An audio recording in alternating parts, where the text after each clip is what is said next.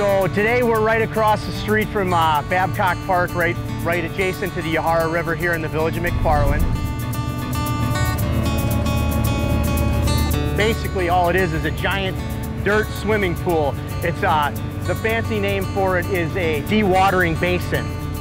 As you're harvesting the sediment out of the river system, you have to have somewhere to put it. What this bowl behind us allows us to do is the water will settle off, and all we keep here is the sediment that we want to get rid of.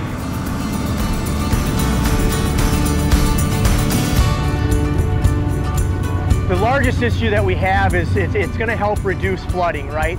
Over the years, sediment runs in, fills in these natural voids in the river system, and it creates flooding because then when it rains really, really hard, there's nowhere for the water to go.